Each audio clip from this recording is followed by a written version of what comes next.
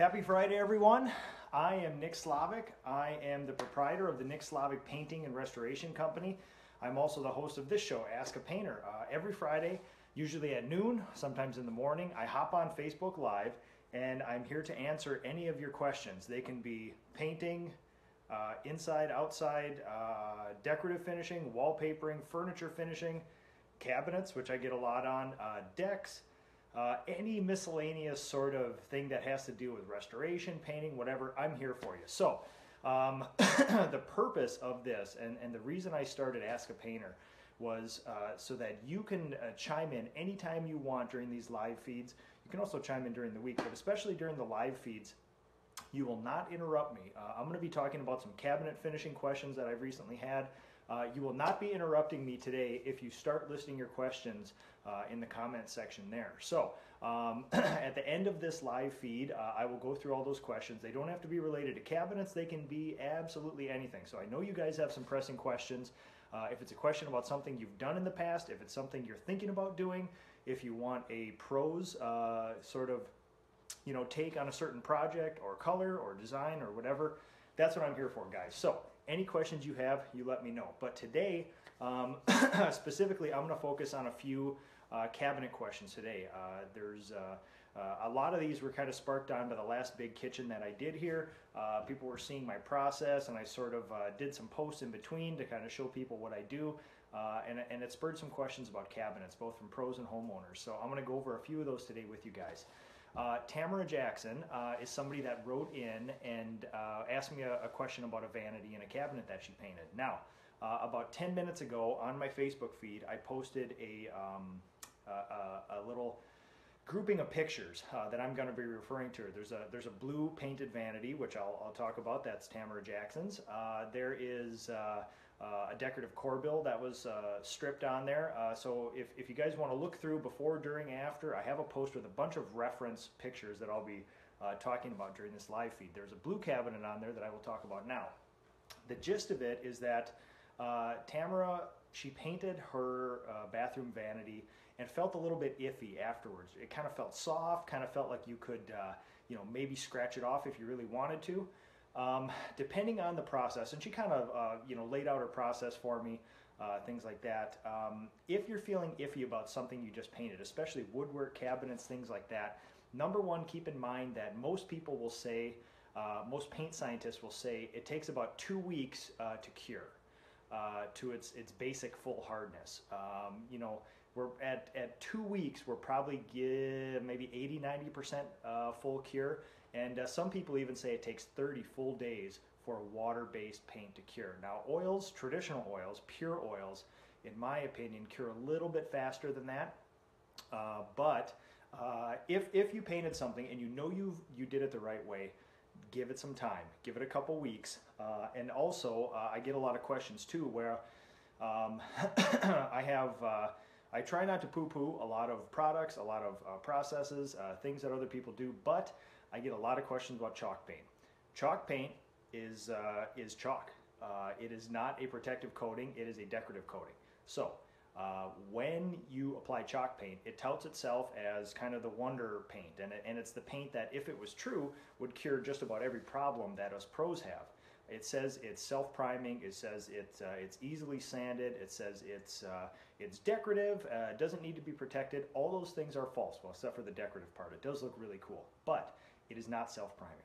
There is no product that is self-priming. Some things stick to others just by their chemical nature. Chalk paint is not one of them. Especially when you're doing cabinets, when you're doing woodwork, things like that, furniture, for the love of God, clean and prime those things. You will be very thankful that you went through the process of doing that. And keep in mind, a kitchen, this kitchen didn't quite take us that long, but a normal kitchen will take me 40 hours of prep time. That's me and my somewhere between 2 and 5 apprentices, depending on the size of the crew at the time, 40 hours. So and that's us. We have trucks full of the specific gear. I have 20 years of experience, and my crew is highly trained and highly motivated. So when you're going to paint your kitchen cabinets, when you're going to paint some trim, when you're going to do a piece of furniture, keep in mind that it takes me 40 hours of prep to get this up to the place where I start applying primer to it. So don't don't get discouraged in one of these projects. There is no more technically difficult project than painting your kitchen cabinets or trim inside a house that's currently being lived in. So, Tamara was saying that she felt a little bit iffy about her blue cabinet. Number one, she sent me her process, she sent me her paints. The biggest mistake I think that occurred was I believe she did a good enough prep, but there was no primer in the process. She used a very good paint for it, but nowadays, you know, when everything is touted as self-priming and this and that, I can't blame homeowners for going right to that, because if you watch any DIY or HGTV show, they get out that little tiny roller, and the first thing they do, without even taking a cabinet door off, they dip it into that gallon of paint, and they just start going at that cabinet door right in the middle. No thoughts as to sanding, cleaning, prep, disassembly, labeling, numbering, you know, looking for defects, getting off cooking grease, things like that. And especially when you get into bathrooms, when there could be a lot of moisture in the air. Moisture over time, you know, in a case of a house that's, you know, somewhere between 20 and 50 years old, just repeated contact with moisture will lessen a finish. So, you know, dipping into a can of primer and paint in one, or self-priming paint, and going right to a cabinet is about the easiest way to ruin a cabinet. So, what could have been done to prevent this? Well, maybe we should take it from what to do now. If you wait 2 to 4 weeks, that paint will be at its full hardness. Hopefully it will wear well. If you can get away, Tamara, without abrading it a lot, coming into contact with it a lot, normally as these finishes age, and I've seen a lot of sort of do-it-yourself stuff, it actually is not that bad. You're going to get some chips. There's always the 2 doors right under the vanity where your legs come in contact, knees come in contact. You open it up, you throw something away, it gets a little moisture on it. You're going to get nicks, you're going to get chips. And I would never lie to you and say that my finish will never nick and never chip either. If you think about this process, the wood cabinet doors are a semi-soft structure, you know, depending on what they're made out of. If you run into it with a metal pan, a sharp edge or something, the paint is the weak link between there. Even though the wood is soft, most oak is harder than a paint finish, even the very, very most high quality paint finish. So there's so much a paint can do. If you hit it with something sharp, if you hit it with the edge of a sharp baking sheet or something like that, you will always chip a painted finish, even over bare wood, brand new cabinets. So number one, don't get discouraged if you start getting a little chipping, a little bit of wear. The good thing is the paint you use is very, very easy to touch up. Just make sure that it's not coming into a contact with a lot of water, things like that. Another question I get all the time is, I did a dining room table, I got out the primer and paint in one, I put it on there. Is there anything I can do now to protect it? Yes, there is a harder coating you can put over the top, but you're always going to have that, you know, table, primer and paint in one. This is going to be your weak link for time and eternal unless you strip it all off. Now, you could put a polyurethane or an oil varnish over the top, but again, if you run something into it, there's always going to be this squishy, kind of soft, uncured layer underneath. So you can only have results that are so good at that point. Now, there is one piece of furniture in my house, and I think we actually sold it a couple years ago, that had a water-based sort of wall paint applied to it. I distressed the whole thing because I had to sand the paint anyway, but I was going to leave it intact because it was a piece of furniture that it was not an antique. It didn't require a full stripping and restoration, but I thought it was worth saving. I did a whole bunch of scratch tests over it, and surprisingly, you know, the water-based wall paint that somebody used on it stuck fairly well. So I distressed it, made it look kind of antique-y. I glazed it, I distressed it, I did all this other stuff. I put an oil polyurethane over the top, and it weared really, really well. So I did that knowing that there's always the chance that this water-based wall paint is going to be the weak link in it and expect some chips. But surprisingly, this fared fairly well because that original layer of paint stuck very, very well to that. Now, if you have a whole bunch of cooking oils, you know, a splatter from the stove on it, if you have a whole bunch of, you know, toothpaste stuff and moisture marks from a bathroom, you know, the paint's only going to stick so good. So you can try to put some oil-based polyurethane over it, but I would certainly wait months. I wouldn't even do the 2 to 4 weeks. I would say give it months and see how it wears. If you're finding that you're not getting a lot of chipping, leave it be, touch it up every once in a while if you need to, but otherwise, 6 months from now, scuff it again. and just maybe put a couple coats of oil varnish on it if you're concerned with it. So I've seen good, I've seen bad.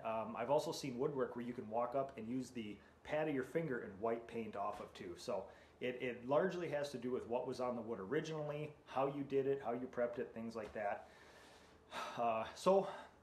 Tamara, I hope that helps. I will be sending you one of my handmade mugs for that, and let us know how that wears. You used a very good paint on it, so my hopes is that the paint will do what it should and at least give you a high enough quality where you can live with that. You didn't do anything wrong. If you go to a big box store, you're going to get a pimply-faced kid in there who's never painted in their life, and they're going to tell you, oh yeah, this is a primer paint one, you go right over. I don't blame anybody for doing that. It's all a learning curve, and especially when you're staring down the barrel of 40 hours of prep, I can completely understand why somebody would look for a time saver like a primer and paint in one. So, hope that helps. Another cabinet question, Todd Hill, a pro, who I follow, sent in a question. What do you do to remove years of grease and cooking fumes on cabinets? I ran into this on a set of cabinets and had to clean them numerous times before the primer would stop separating when I applied it. Very common thing, and I'll tell you exactly what me and my apprentices did this morning. Yesterday we disassembled this kitchen during a half day. We had a little extra time. This morning we showed up, we grabbed every cabinet door, drawer, cutting board, this and that. We brought it to my shop. The first thing that we do is patch all the old holes. Now, if you can see, there's some putty marks on these cabinets here like this, and I also included some up-close pictures of this in that Facebook post that I put on. These were the old style applied hinges like this, where they have the two screws on and then attached to the back of the doors. The homeowners, very wisely, got rid of those and updated them with hidden hinges, and these are very slick. Now it's a ton of hardware and they're fairly expensive, but they had them all retrofitted, and these are really slick because then you don't see anything from the outside. It's basically just, the door attaches there and you don't see anything. So now, but because they did this, now there's holes everywhere where the hinges used to be, and not only holes, the two screw holes, when people apply those hinges, they press that metal, that stamped metal into the actual oak, so you get these divots and you get these dents of the outlines of the hinges. So when you do something like this, my process is to sand the areas where I'm going to patch, because you want that patch to adhere. I sand it down, sometimes to bare wood, sometimes to not, depending on the finish, just to get it smooth. Whenever you put screws into wood, it almost backs some wood out of the hole and almost makes kind of like a little crater, a raised crater. So you want to sand that down so it's nice and smooth, and then I use a water-based wood filler. And for anybody who knows me, I do a lot of experimenting with stuff. I always want to find something, especially when we talk about wood fillers, that dries fast, that's super hard, that's sandable, and is stable. There's a lot of, Bondo is a great thing. Bondo is one of the hardest fillers you can get, but it is a bear to sand, and it is miserable. And even with random orbital sanders, sometimes Bondo is just a pain to sand. There's rock hard water putty. I found that to not stick to a lot of things. So I found this great water-based wood filler from Ace Hardware. It's very cheap, it's very plentiful, it goes on very easy, it's stable, it doesn't separate like an oil-based filler, and again, for those of you who know me, I'm always a fan of oil-based stuff, and I have not found an oil-based filler to do this. It sticks to everything like glue, it sands very easy, and you know, like a lot of cheap fillers, things that sand, I mean, there's a reason I don't use drywall mud to do this, because you can just put your fingernail right into it. This stuff is rock hard, you cannot etch it, you cannot scratch it with your finger, but yet it sands pretty easily, so I think it's a great product for that sort of thing. So I apply my water-based wood filler, I give it overnight, and then I come back and sand it, and I showed a picture of kind of how I sand it, and you want to leave the slightest amount of haze in there. You want it to fill. If you sand it too much, you're going to have to start this whole process over, so you want a slight little haze there. And when you sand it, you want the flattest random orbital pad you have, the flattest hand sander. If you take kind of a ball of sandpaper and use your finger, it's going to contour to your finger, and you're actually going to sand a divot into it. So you really want to have something flat, even a block of wood with sanding paper over the top to sand it flat, and that'll make sure that you're not digging the filler out of those. So what I did, even on the back of the cabinet doors, I filled in all the old holes. My prep process for this, and this goes to Todd as well as does for Tamara too, that first I address the filler areas. We have a 3-person kind of a conveyor belt of production in my shop where I take the first cabinet, I set it on one of my high padded benches to not hurt the cabinet doors. I have a mouse sander, a random orbital sander, a shop vac, all that good stuff standing by. And I start sanding the back with all the filler on it to make sure that gets smooth. I then sand the finish, abrade all the edges, flip it over, abrade the edges again. I hand it off to the next apprentice, and he takes a hand sander, a sanding pad. I don't have one right here, but it's a medium grit sanding pad, and he gets all the contours, sands all the little edges that a mouse sander or a random orbital sander can't get. He then hands it to the next apprentice, who takes a brush and a shop vacs it off, and then we tack rag it down with water to get the rest of the dust off. We stack them in an area of the shop so they can all dry standing up. Once we've gone through all the cabinet doors, the drawers, the cutting boards, things like that, then we do our final inspection and wipe down. On the back of every cabinet door and drawer, there's usually those either clear little bumpers or those brown felt bumpers. And when you peel those off, they usually leave some adhesive residue behind. To get that off, I use alcohol and a certain kind of rag, microfiber towels. I use denatured alcohol, and we're all in safety gear from sanding anyway, so the alcohol won't affect. We got our respirators, things like that.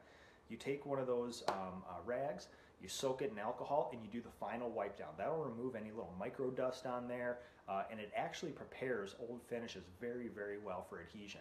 I used to use mineral spirits. I used to just use water. I used to use lacquer thinner. I used to use all that kind of stuff. All that stuff is real kind of volatile and this and that. Denatured alcohol, the finish feels accepting after you're done. And for anybody who's done any amount of woodwork prep, you understand what a good accepting piece of wood. It has a tooth to it. When you run your finger across, it's smooth, but it makes sense in your mind that something would have something just to dig in. You know, when you put a primer or a paint on there, it feels like something would just be able to grab it and hold it. So our final wipe down is with denatured alcohol and these microfiber rags. I actually have one. We use these, and my wife's nice enough to donate all of her old ones to us, and then they sell them in 6-packs at the hardware store for a couple bucks. And these things are the best tack rags you will ever get. So they hold a ton of dust. And after our final wipe down with alcohol, then we start the priming process. I have 2 spraying stations in my shop, and my apprentices sort of feed me cabinet doors, and then we have drying racks on the wall. So yeah, I'm spraying, and the crew is stacking them and letting them dry, and we pump up the heat in the cabinet in the finishing shop to 75, and we bake those cabinets. And this is all within the specs. Normally when they test out the drying times of most paints, a lot of them tested actually at 77 degrees, which simulates the outdoor stuff good, but it doesn't come near to simulate people's houses. So that's how we do it. This, long ago, in an Ask a Painter way back into the past, I showed you guys that I am a huge fan of scratch test and crosshatch testing. It's 2 ways that I make sure, when somebody has me into their house to do this is a very expensive job, and if we don't do it right, you will be buying new cabinets. So cheap insurance for me is testing out primers. I'm lucky enough to actually have a piece of trim from this house. They were doing some remodeling, so this is best case scenario. I have a piece of the same wood, of the same finish that I will be doing here, and I followed that same prep process in my shop this morning of sanding, tack ragging, vacuuming, and then an alcohol wipe down as well. And then I applied 3 different primers. And my favorite, obviously, let's see, we have oil, we have water, and then we have a hybrid, which is an oil-water mix. My favorite always is oil, and I will use this till they pry it from my cold, dead hands.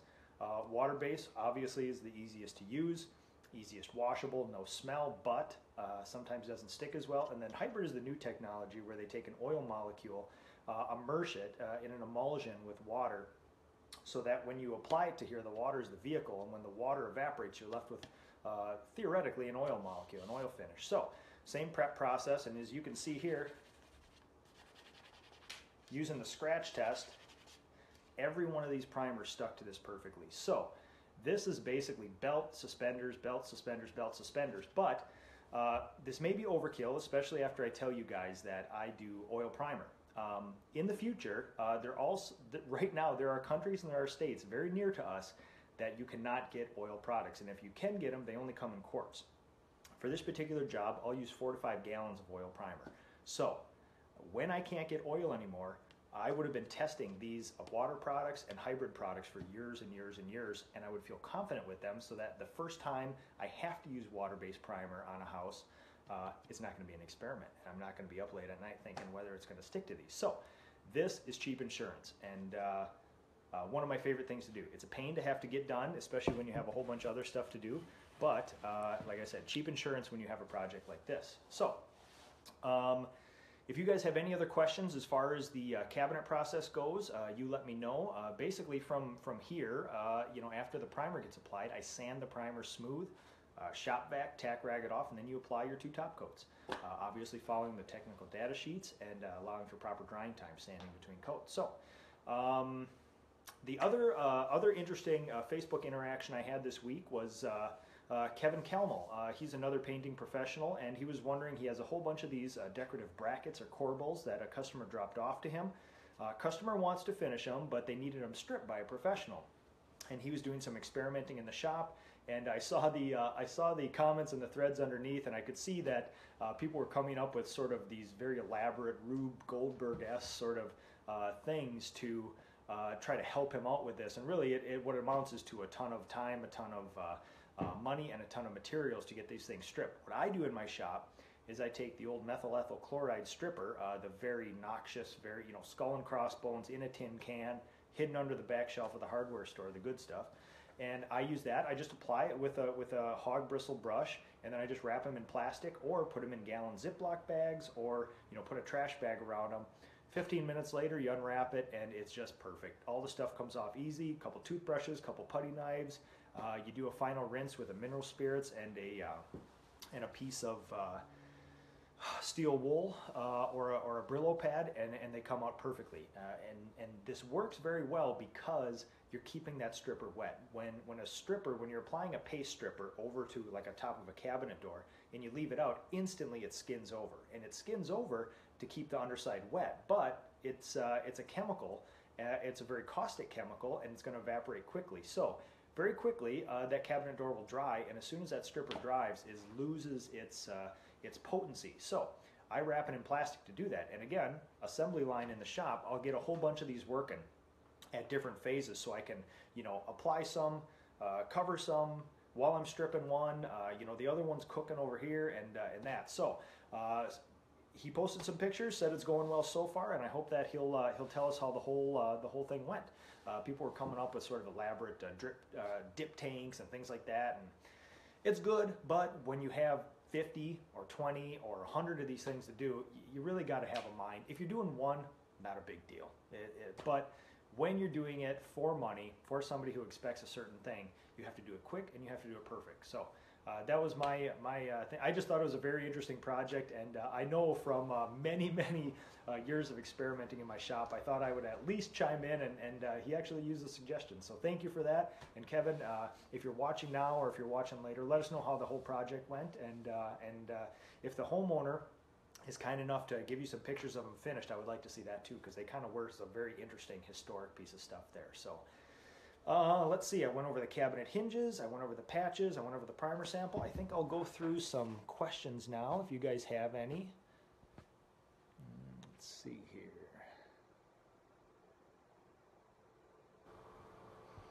Keep going here. Oh, Tim. Yeah, Tim's a local. Tim used to be an apprentice of mine. He went off to the Army to be a paratrooper because he needed a break from painting, and now he's a local realtor, and it's good to see him and his wife doing well here. But thanks for sharing the live feed, Tim.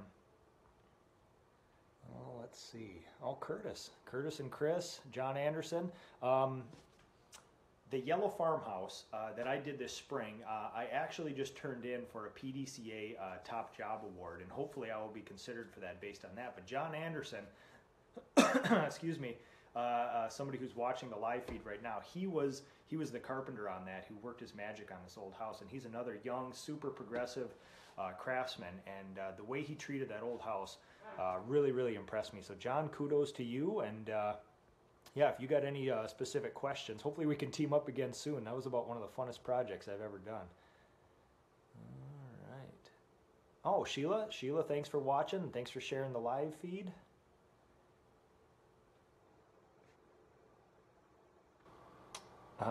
Derek Anslem, about to ask that exact question. Going to be tackling a similar project early next year. Appreciate the experience advice. Oh, no problem. And you know what, Derek, if you have any more specific questions, something maybe unique to your project too, just let us know, and I'd be happy to answer those for you.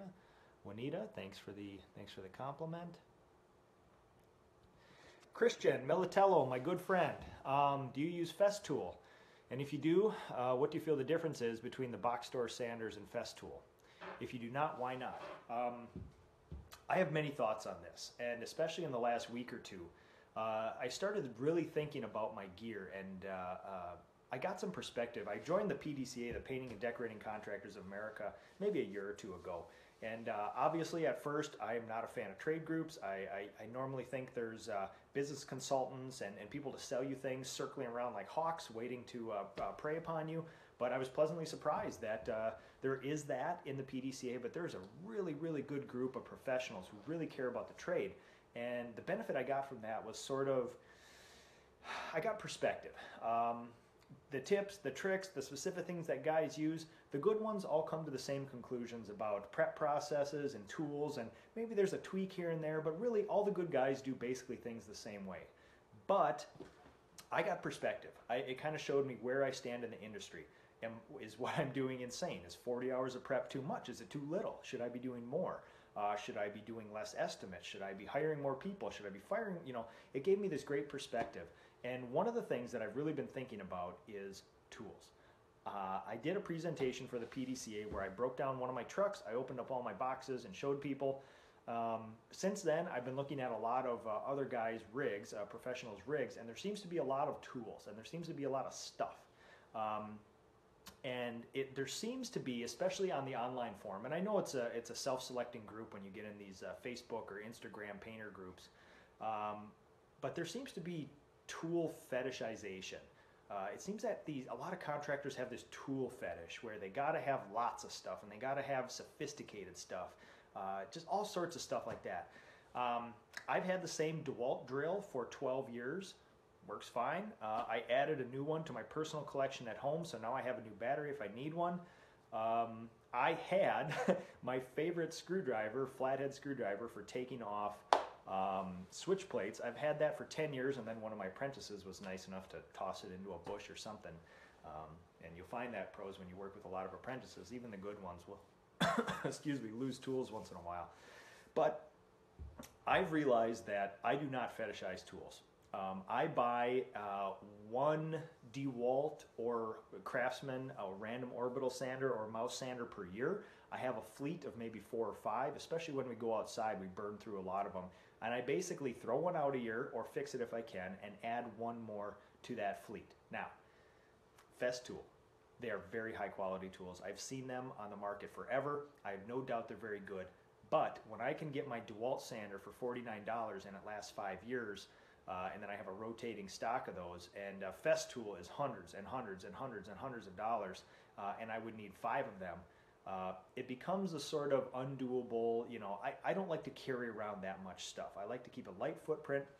I consider me and my apprentices sort of a special forces team, when a lot of other guys sort of fashion themselves after a standing army that has lots of overhead and lots of stuff. I like to have a small amount of highly specific tools that we use and use often, and even my forays, some of my forays into some of the very, very nice tools, I find that I'm either too cautious with them, or we use them at such a high rate.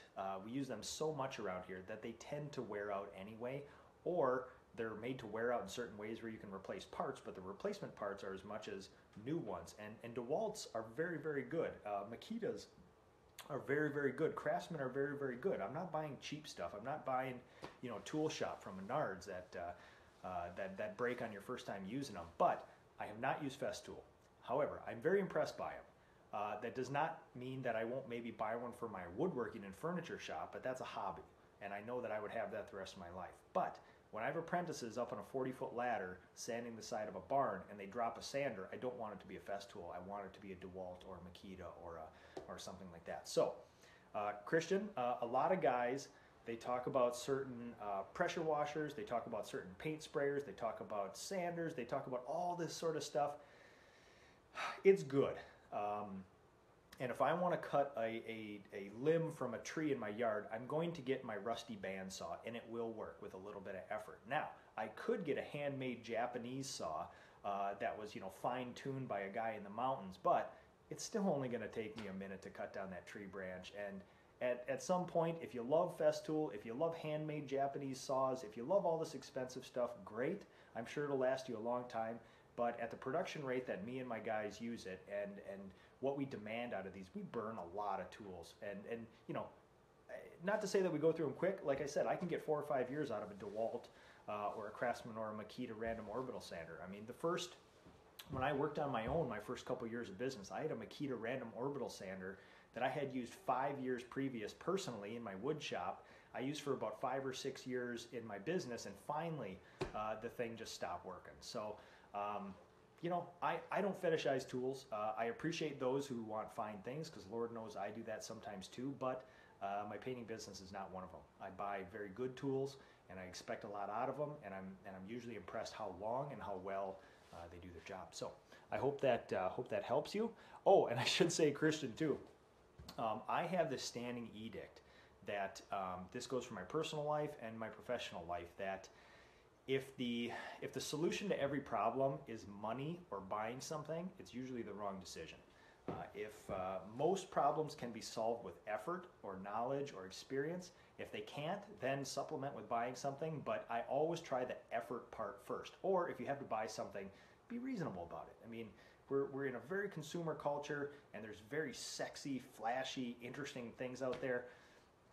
I've never been disappointed by a Craftsman $42 random orbital sander, to tell you the truth. I sanded all these cabinet doors in my shop with them, and unless you buy the fancy sandpapers and all this other stuff, again, I've never really been impressed by all the name brand stuff. I buy the random orbital packs like this of the Gator from my Ace Hardware, of the sanding pads like that. They're awesome, and they work really well, and seems economical.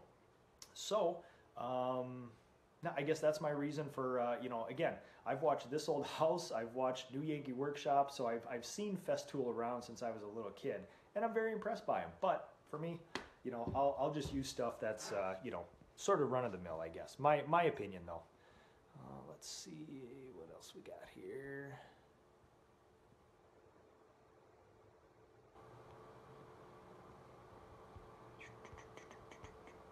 Okay. Oh, Tank Ayers is an old Army friend of mine.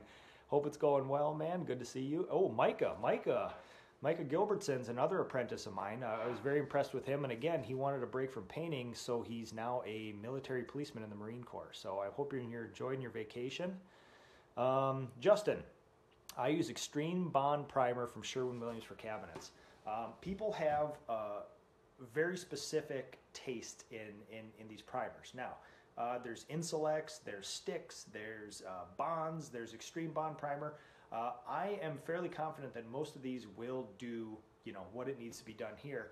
The reason, when I cannot get oil anymore, that will probably be one of the primers in my cadre of sort of primers. But I have not seen a water-based primer, even if it sticks. Like, even when you take a look at my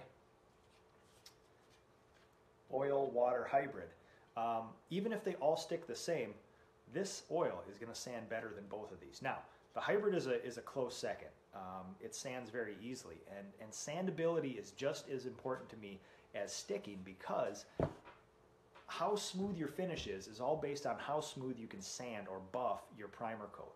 And I spent a lot of time in there smoothing out the primer coat, so that when you apply your top coat, that's the easy part. The top coat is 10% of a project like this. It's all prep, it's all priming. So when I cannot get the oil anymore, I have used that product before, fairly pleased with it, but I have not found any of those water-based primers yet to be as sandable as an oil. And if somebody has one, definitely. I mean, if it's on par with a Cover Stain or a traditional oil primer from Sherwin or Benjamin Moore or things like that, please let me know, because I will start experimenting now for when the day comes that I can't get oil anymore. So, Danny, good to see you, man. Larry Tunesi, try out using with a crock pot and water, but I love methyl ethyl ketone.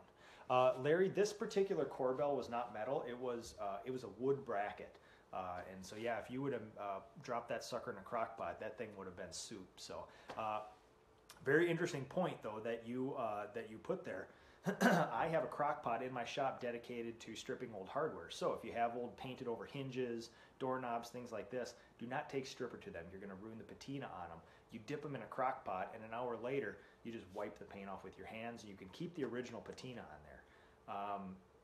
You don't need to do that. You could take an old hinge and you could just scrape and sand and whatever, but you're going to change the look of the metal. And as a preservationist and a restorationist, I prefer that old patina. When I strip old wood floors, I try to keep that 100 years of patina on them and not sand them down to new stuff. Same thing with the hardware. I love that unlacquered brass where it gets nice and gold and dark and deep. And if you take chemicals or sanding pads to it, you're going to lose all that. So it's a good tip though, Larry, for metal stuff but not wood. All right, let's see if there's any. Oh, Justin, yeah, thanks for chiming in, man. Okay, I think that's it for this week's live feed, guys. Thank you so much for this. There's a button there to follow this, so every time I go live, you can get an update. Share the link if you like it, and give me any questions you guys have. You can Facebook message me, or you can just post them on Facebook and hashtag them Ask a Painter. And Todd, I should mention, Todd and Tamara, I will be sending you guys some of my handmade mugs for using your questions in this. So thank you guys so much, and have a good weekend.